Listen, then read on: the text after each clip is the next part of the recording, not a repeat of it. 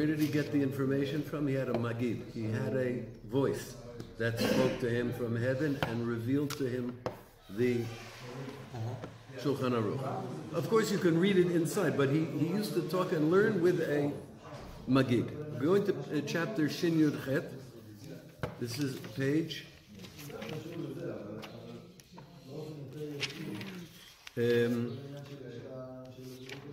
Okay, I will show you. Yes. It's Hebrew letters. It's Shin Yud Chet Gimel. Shin Yud Chet Gimel. Chapter 318, paragraph. The wrong one, I'm sorry. This is called Shabbos Parshas Truma, the Shabbat of Truma.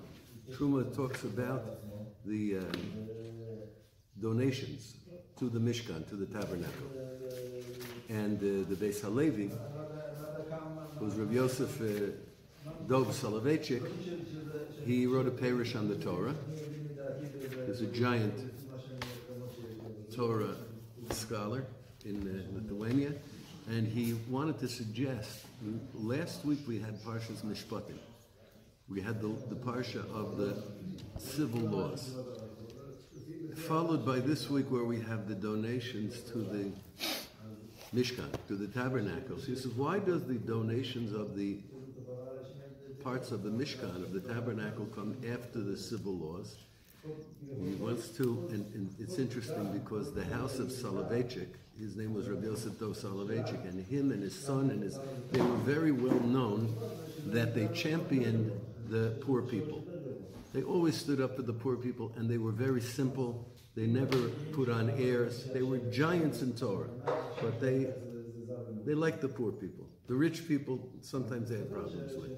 He said, because when a person gives money for a holy purpose, he has to make sure that his money is kosher money. He has to go back to the previous week's Torah portion to make sure that he does everything according to the Torah, that his money is clean and kosher money, and then he can give it to the temple, to Hashem. If not, it's a problem. We know in the world there's many people who make money among the general world. I hope not among the Jewish world. They make money in an improper way, and they give it to charity in order to make them feel good in their heart. But it doesn't go like that. Okay. Pardon me? What did you say exactly, kosher? Likoshai? Kosher. Koshai? Kosher. Kosher. Yeah. Kasher. It means acceptable. Permitted. Very good. Good. I want to go to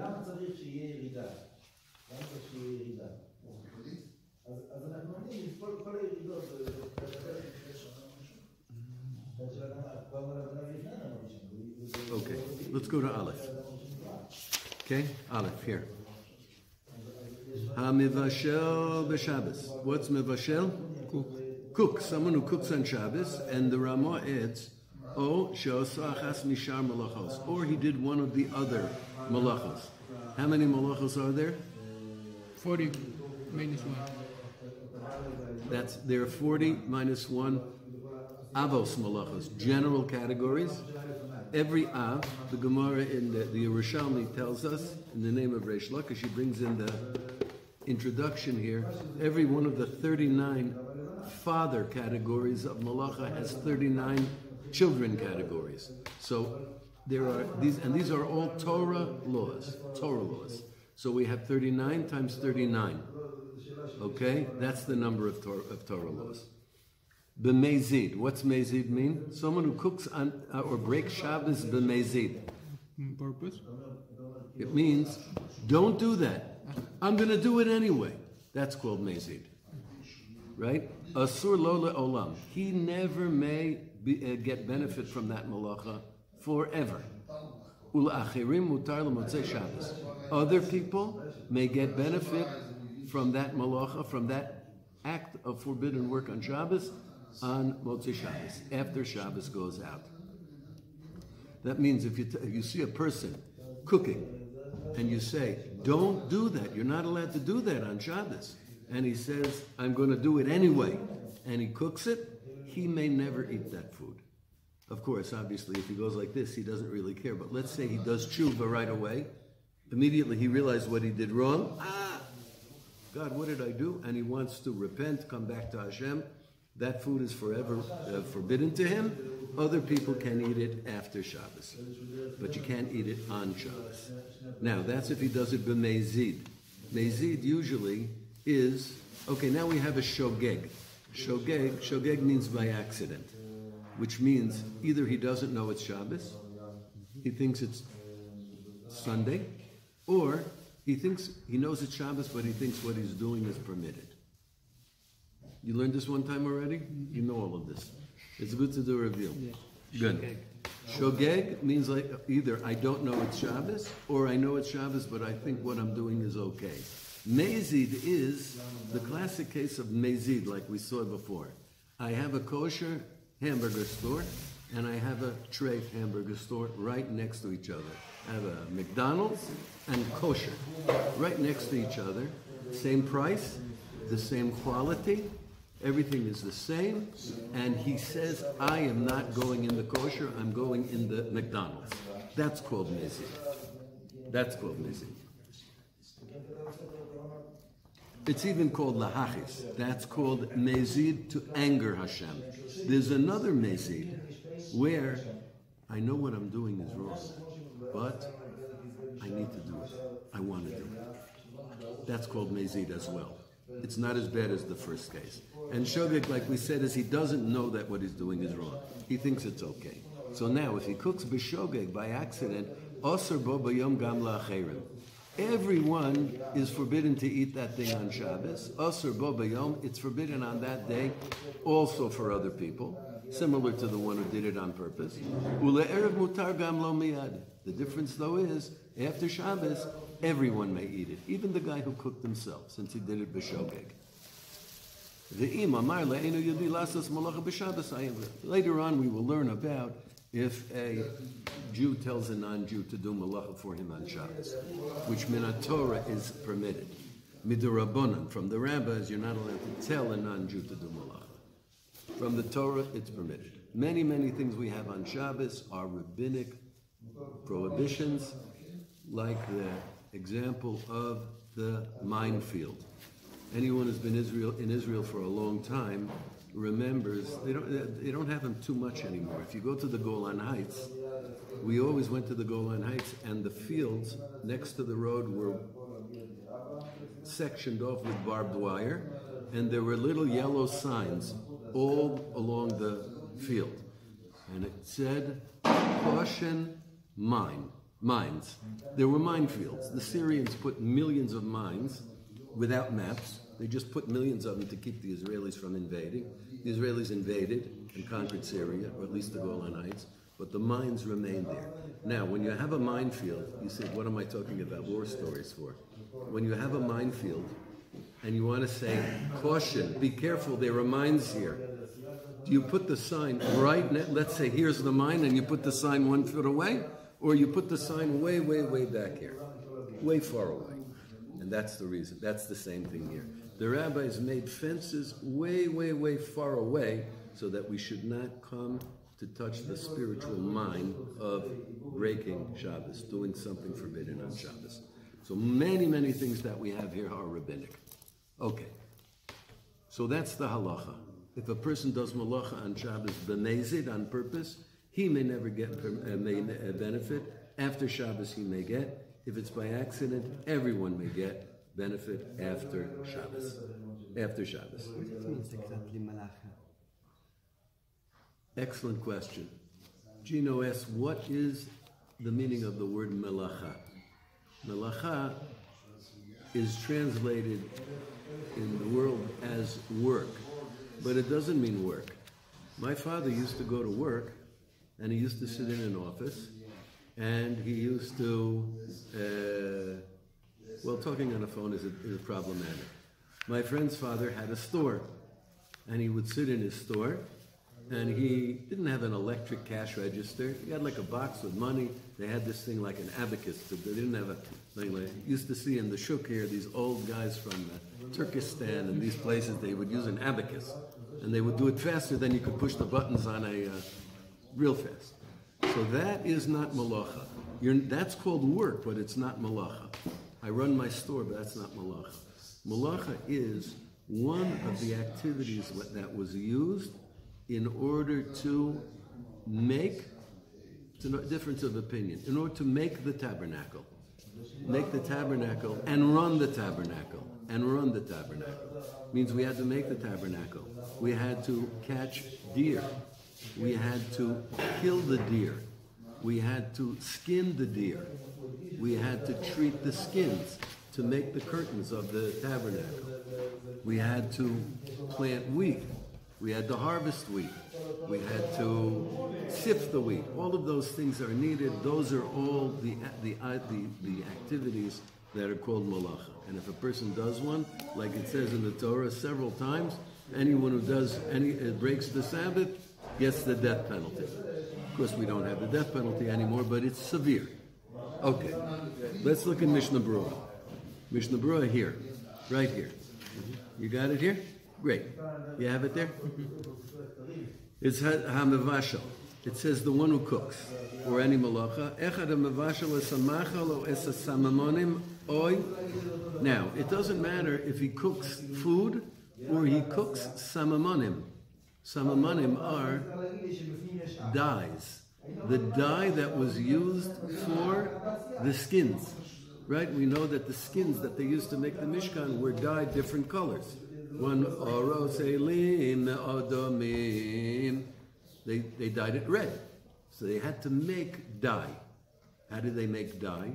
They have some kind of a material, some kind of a plant, and they cook it up in a vat, a boiling vat of water, and they cook it until the dye is absorbed in all of the water. I'm not so big, I don't know so much about it, but that's cooking samamonim. They're called samamonim.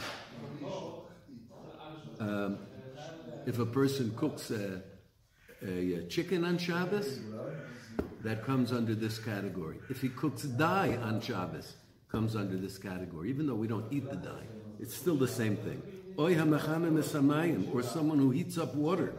Rotzelomar af demayim ra'ui l'shtir b'lo bishul v'hu adin chalav. There's another law in the laws of Shabbos that sometimes something that can be eaten raw, according to some opinions, that can be eaten raw is less severe to cook it. L'maisa, practically speaking, we don't hold that. But water can be drunk raw, so to speak, raw water. I don't need to cook water to drink it. Still, the person who boils water is transgressing a malacha of cooking. V'hu adin chalav, also milk. Milk can be eaten without cooking. Still. Okay. Now. Mikol makom chayev kevan demishtabeach al yedei ha-bishul. He's chayev because it gets better through the cooking.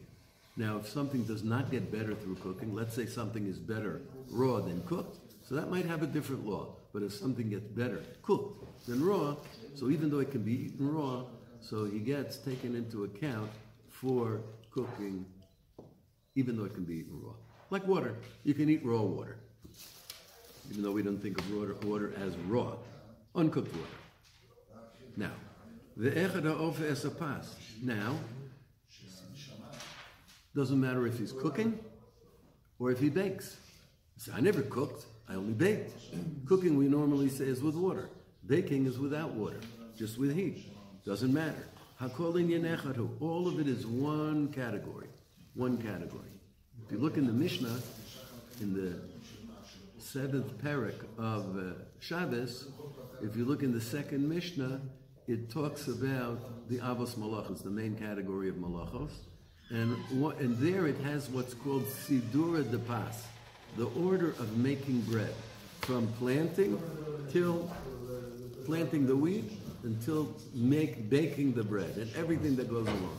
So that's just talking about something that is done, but it's not only the order of making bread, that is forbidden on Shabbos. Any kind of baking, cooking, roasting, all of those things.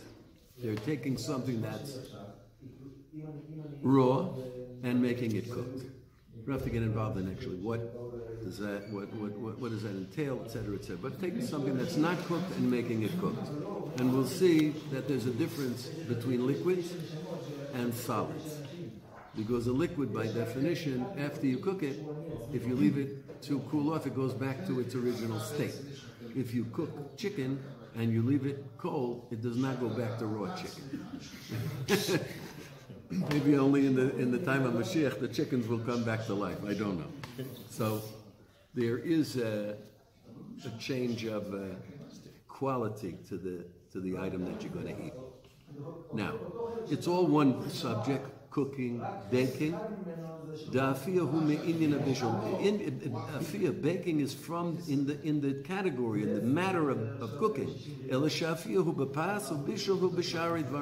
Except he says here, baking is for bread, and cooking is for other things. That doesn't mean we don't bake anything other than bread. We do. We bake a lot of things, but normally you can bake a potato, etc., etc. If someone smelts, I don't know why the word is called smelt. You take metal and you heat it up till it turns liquid. It's called smelting. Or if someone heats up metal until it becomes a glowing coal. This is called a tolada. We said before there are 39 major categories. Each one of those 39 major categories has 39 derivatives. Those are called toladot. Children.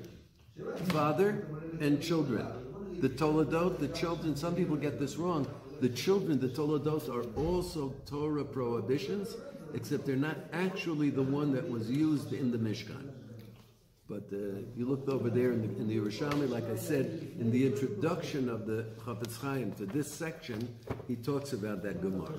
In Yerushalmi, of the 39 derivatives for every 39 malachos. That's a lot of malachos. A lot. I think it's 1,400. I don't know what it is. I'm not so good in the math, but it's a lot. And that's only Torah prohibitions. Then we have many rabbinic prohibitions to keep us far away from the minefield, so when it blows up over there, I don't get hurt by the explosion. We don't get too close to the Torah prohibition. Okay. Okay. Someone who melts wax on Shabbos, or esachelev, or fat. He melts it. Of course, he's doing it through heat. Or esazefet, or esakofer, or he melts pitch or tar. It's all the same. It's a tolada, it's a derivative of the main category of cooking, and it's chayav. You have to be careful of language. There's code language. Every time the Mishnah, and this is basically just brought from the Mishnah, most of the time the Shulchan Aruch, he just brings halacha, he brings it from the Mishnah itself. The Ramah makes additions very often, but the language of chayav, especially when it comes to Shabbos, there's chayav and patur. And then there's a thing called asur. So chayav means obligated from the Torah. That means if a person does one of these things on Shabbos, of course he's only doing it by accident. We don't have people who are going to do it on purpose. So he has to bring a korban chatos. When the temple is built, he has to bring a sin offering, and that means he's chayav. Asur means asur mid'Rabbanan, but patur from korban, but exempt from a sacrifice. So whenever you see the word asur, means rabbinic. Chayav means Torah. Better be careful. Be careful on everything. I'm not saying we have to be careful on the rabbinic as well. It's brought down in many places that the test that Hashem has for us is being careful on the rabbinic. Because everybody's going to keep the Torah law, of course. But the rabbinic, those rabbis, they're always adding these things, they're strict. No, we have to be careful on the rabbinic as well. The rabbinic is very important. As we know, we're rabbinic Jews. They have Jews that say they're not rabbinic. We are rabbinic Jews. We are Pharisees. This time we were sitting and learning on our other base midrash, and it's near a certain non-Jewish fantasy site, and they have a lot of Gentiles there. And one time, one of their men, he had one of these collars on like this. Interesting, he was from Nigeria, and he came over and he asked us, "What are you?" So there was a guy there from France who knew these things, and he looked at the guy and he said, "We're Pharisees." And the guy went, "Who?" Because in their book, the Pharisees are the bad guys. In our book, the Pharisees are the good guys. We are Pharisees. Okay. Anyway, it was funny. You're French, you can appreciate it more. Because, anyway, so let's continue a little bit.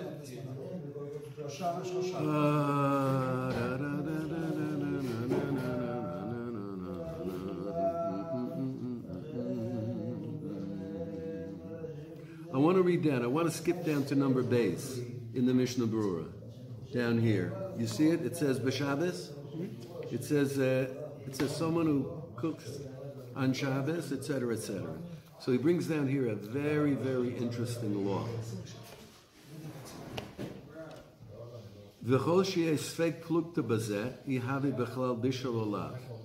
This translates loosely as in any case where there's a machloikis rishonim, where there's an argument between the rishonim, who are, let's say, the rabbis of the level of the Rambam, or the Rosh, or the Rif, or any of those rabbis. If there's an argument there, whether it comes under the category of cooking or not, or any malacha, or bishar malachos, or any other malacha, ein le'asor b'diavad. Let's say I went ahead and I made a mistake. So we said like this. We said, if someone cooks by mistake, we're only talking about mistake now because we're not in the world with people who do it on purpose. We make mistakes. Everybody makes mistakes. Anyone who tells me that they never made anything treif in their kitchen. Let's say the person is in Rabbi, he has a wife, he has a family, and he says to me, "I never made anything treif in my kitchen."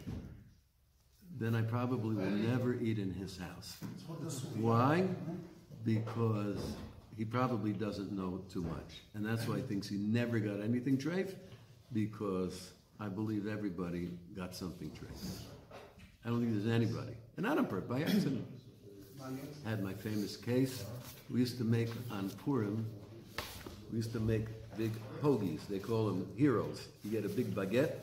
We used to make meatballs. Use tomato sauce and make baguettes and give them out, and a can of beer. That was my mishmach manot. So I used to go to Meitzad, which is outside of Jerusalem, on Purim, and then come back at the end of the day and have our Purim here. So I came back into my house. It was Erev Purim, and I smell those meatballs cooking, and I can smell them. And I look on the stove and I see that they're cooking in a milk pot. The milk pot is a big pot, looks just like the meat pot, except it has a little blue on the side. They didn't see the blue, and they made a big pot of meatballs in the milk pot. So it turned out that the meatballs are kosher, and the pot has to be kosher. But everybody makes mistakes. So now, we want to know what happens if I cook by mistake, b'diavad. Now, let's say it's something, whether it's an argument, whether it's called cooking or not. An example might be if I had something that was cooked totally and liquid. We'll get into it later on. And liquid. And then it cooled off. Say I had a soup, or I had a big stew, a pot of meat with sauce, gravy, and it's totally cooked, and it totally cooled off. And then I cooked it again on Shabbos. I heated it up. So according to some opinions, that's totally permitted from the Torah. From the Torah.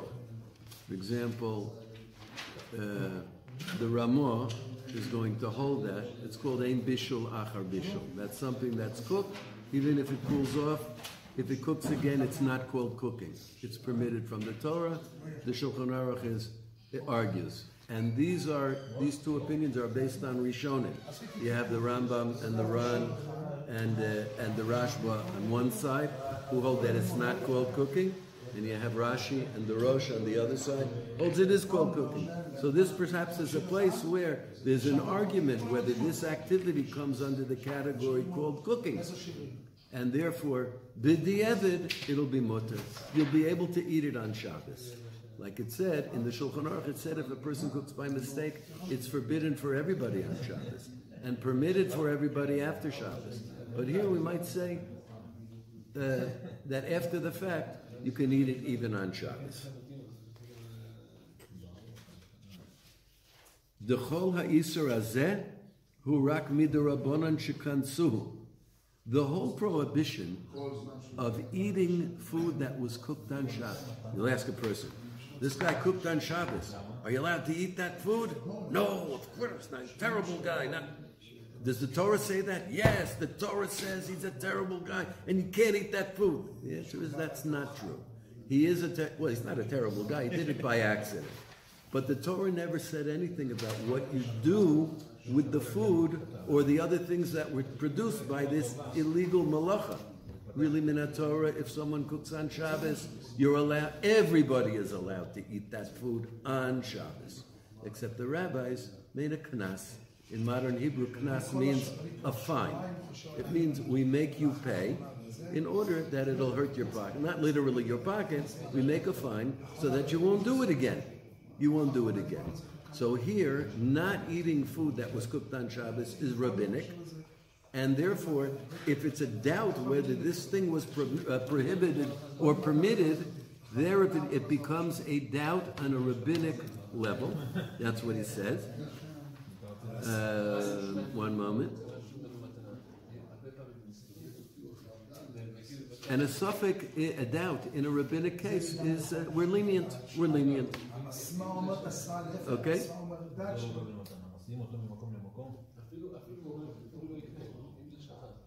Okay. Let's jump down. There's a lot to learn. Me and Nachman Yosef spent a lot of time learning the halachos of Shabbos. You can learn them, and they're very important because Shabbos comes every week. Every 7 days, without fail, Shabbos comes. You can go like this. It's there. Friday, sunset, and you see that Shabbos is the. I don't know. I'll take a step. Shabbos is the holiest day. We say Yom Kippur is the Goyim. They say, "Oh, the Jews on their holiest day." It's definitely a holy day. Yom Kippur is, but Shabbos is the holiest day of our existence, and it comes every 7 days. It's a day that we leave this world in a way, and we go to a different. Came to my mind when you say that Ikar Habracha. Shabbos is Ikar Habracha. Shabbos is the Ikar, the Mekor Habracha. It's the source of all blessing. We always say after we pray in the morning, we say Hayom Yom Rishon b'Shabbos, Sheni b'Shabbos. This is the first day of Shabbos. Means the week. We call the week Shabbos. Shabbos there's nothing like Shabbos, and when you learn these halachas, I know them very, very superficially. I don't know them real well. Some of them I know better, some of them I know worse. And you find when you learn the halachas of Shabbos and the halachas of anything, like that guy who said, I never made anything in the house tray. Let him start learning Shulchan Aruch, you're going to say, oh. So also we see how much we need to still learn when it comes to Shabbos. There's a lot of stuff in here. A lot of stuff. So some people There's two parts of Shabbos. There's don't do, and then there's do.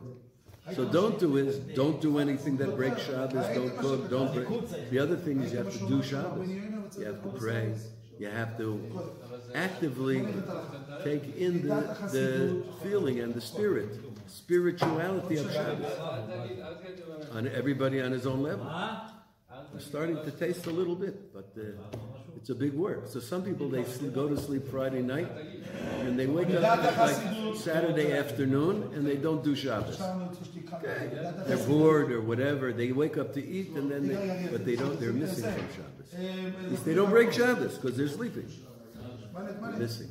Okay, at any rate, let's continue a bit. You're welcome. Speak Spanish? Okay.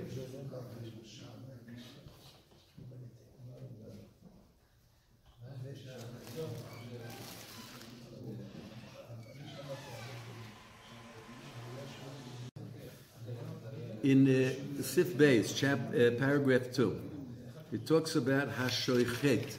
What's shoichet? Slaughters, right? We learned that in the Gemara and Chulin. So now, hashochet b'Shabbos l'chola. We know that it says in the Torah that you have to keep the Torah v'chai bohem and live according to them. Hashem gave us the Torah to live by and not to die by.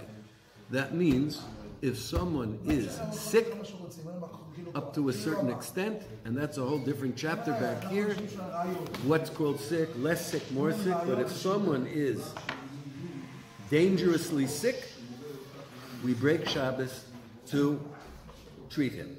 We break Shabbos to treat him. Except there's three things that we may not do to heal a sick person. That's called shvichus damim.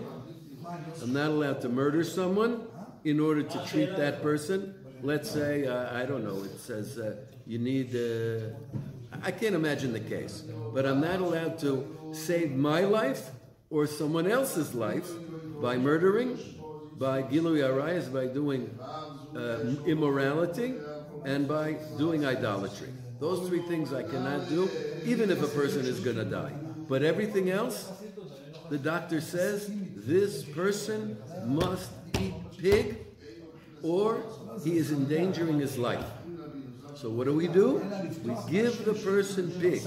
He's a religious person. He has payas and a beard, and he has tzitzis. The doctor says you must break Shabbos. You must take him to the Shabbos, to the hospital in a car. Now, we go right there. We go right there. We break Shabbos. We break everything in the Torah except those three things to keep someone who's dangerously sick from getting worse and from possibly dying. Even possibly dying. So now, the doctor says, this person must have freshly slaughtered meat to eat right now. Whatever the sickness is. I don't know sicknesses, but a guy was sick, deathly sick, and they called the doctor, and the doctor said he must eat meat that is freshly slaughtered. Right now, you have to slaughter it. So what do? We slaughter a cow, a sheep, and feed him the meat. If he's going to eat the meat cooked or not cooked or whatever, that's a different story. He said you must cook fresh cow meat. You must give him a freshly slaughtered steak, otherwise he's in danger of dying. And therefore, it's not that it's permitted to slaughter the animal. It's a mitzvah to slaughter. It's an obligation to slaughter the animal. You must slaughter the animal to save the life of a Jew. Now,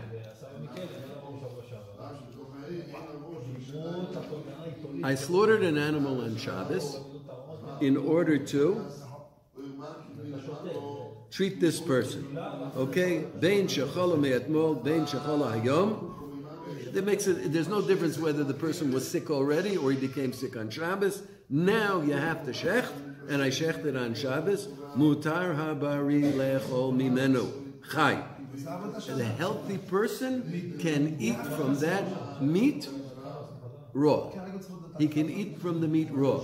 If the sick person needs cooked meat, he can eat it cooked. But a healthy person can eat from that animal as well, raw. a second. Are you allowed to eat raw meat?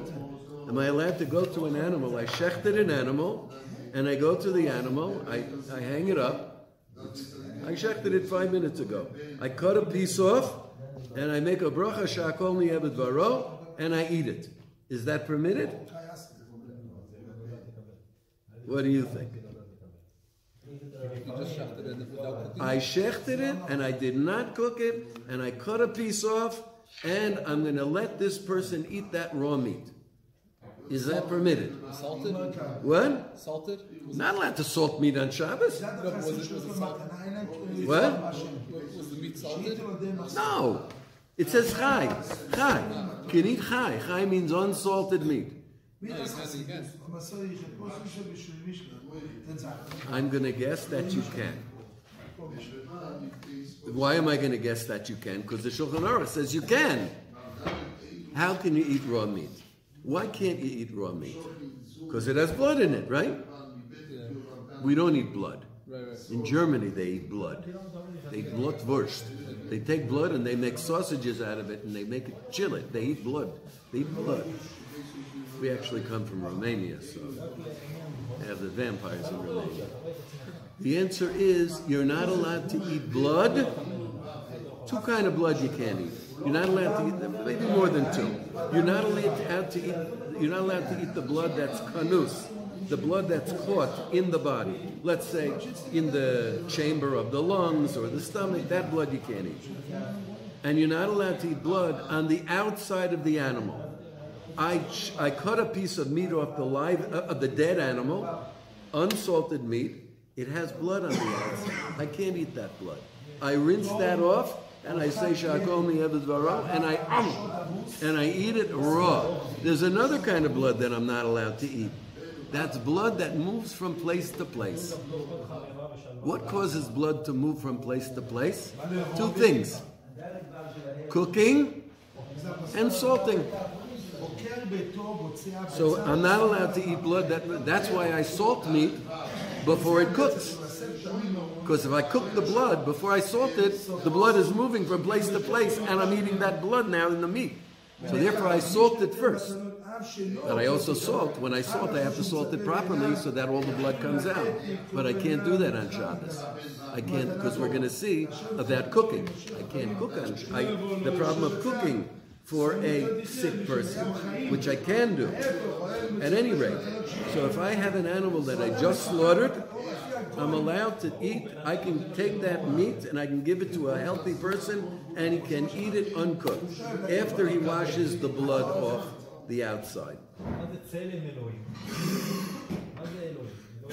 Let's continue, and we'll read the next part, and then we'll see what's the difference between this and the next case. Aval hamevashel, but if someone cooked on Shabbos, l'chole, for a sick person, asur lebari oy l'chole she'en bo sakana, a healthy person or a moderately ill person cannot eat from that. Why? D'chayshinan, because we are suspicious. Shema yarbe b'shvilo. Maybe you'll cook more for the healthy person. Maybe you'll cook more for the healthy person. So therefore we say a healthy person may not eat from that meat that I cooked for a sick person. Because maybe I'll cook for the healthy person, which I'm not allowed to do. So now we have the question. Why by the shechita I'm allowed to eat from the slaughtered animal, I'm allowed to eat the raw meat, but I'm not allowed to eat from the meat that was cooked for the sick person? Why by the slaughtering, yes, and by the meat and by the cooking, no? Because it said by the cooking, because maybe you'll cook more for him. The answer is, you can't shech that animal more. The animal's dead. You can't shech it like they have in the movies. They say, no, I'm really going to kill you. What do you mean really going to? He's dead already. The animal is dead. I can't shecht it more than it is. So therefore, since I don't worry that I'm going to shecht the dead animal more, so I can give the raw meat to a healthy person to eat, but not if I cooked it on Shabbos. Okay? Clear? Clear? Baruch atah Adonai Eloheinu melech haolam she'akol nהיה. I just understand why. What's the problem? Why are you allowed to eat salted? Oh, because I said there's only a certain number of bloods that are forbidden. Blood in meat that has not started moving from place to place is permitted. And if you didn't cook it and you didn't salt it, it hasn't moved from place to place. The only thing, blood on the outside of the meat, you can't eat. I'm not sure if that's Torah law or rabbinic law. So I have to rinse off the blood on the outside, and the blood that's inside the meat is totally permitted. Only once I start salting. When I start salting, that's why in the halachas of salting, it's brought down that you have to salt it sufficiently to take out all the forbidden blood. Why? Because if I start salting it and I don't salt it sufficiently, the blood has started to move, but it hasn't been removed from the meat. Therefore, it's still in the meat. So then, perhaps you could roast it and get rid of it. Roasting very often is a way that you can overcome problems of salt. But in general, the blood on the outside of the meat is forbidden, but the blood in the meat, before I salt it or cooked it, is permitted. I don't think it's so appetizing, but eat raw meat. It's probably a little bit tough, but okay, some people eat raw meat. Okay.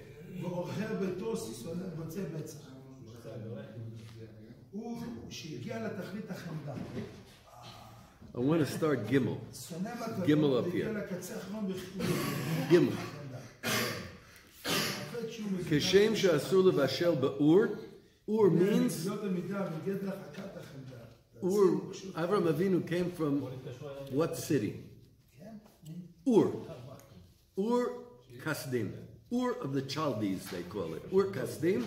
Ur means a fire. It was like a fiery place. Everybody knows that that place was a fiery. Bavel was a strange place. The Jews ended up being the greatest that they've ever been when they were in these weird places. The Jews were in Lithuania. Biggest anti-Semites, murderers of Jews. The giant Torah scholars came from it. The Jews were in France and Germany. Biggest Torah in the world. In these terrible, terrible places. The Jews were in Bavel, Babylonia. Terrible place. Bavel is a terrible, the greatest. Rabbi Victor Miller says that from the time of the destruction of the temple until now, the greatest time that the Jews ever had was when they were in Bavel. We were independent in Babylonia up until the end of the Jewish greatness then, which came around what we call in the time of the Gaonim, let's say, according to the Goyish 11th century, 10th century, according to the Goyish. The worst place in the world, the greatest Jews there ever were. Egypt. Worst place in the world, the greatest Jews that ever lived. So it's very strange that the Jews end up being in the greatest. Torah comes from these terrible, terrible places. At any rate, if someone cooks by by the fire, that's called cooking. Now, just like it's forbidden to cook by fire, it's forbidden to cook betoledes ha'ur, the derivative of fire. This is a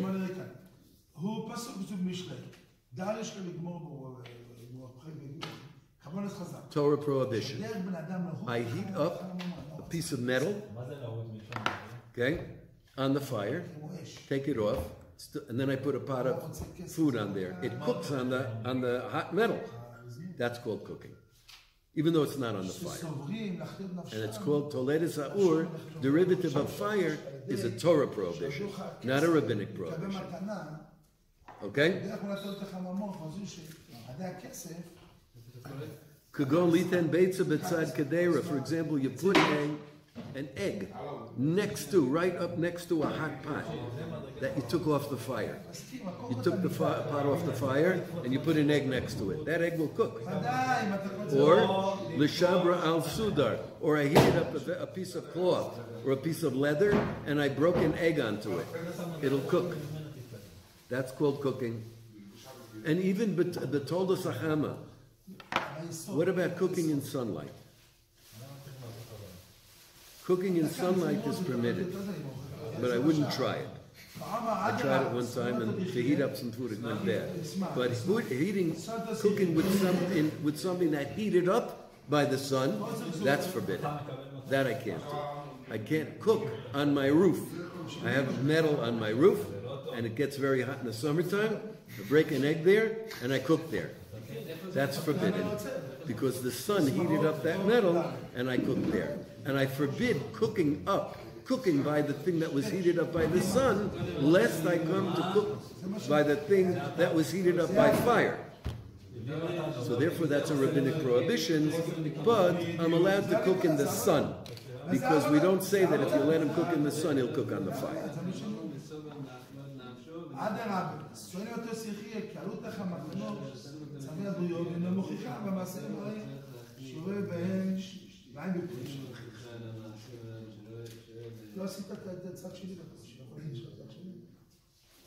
Okay, let's stop for now.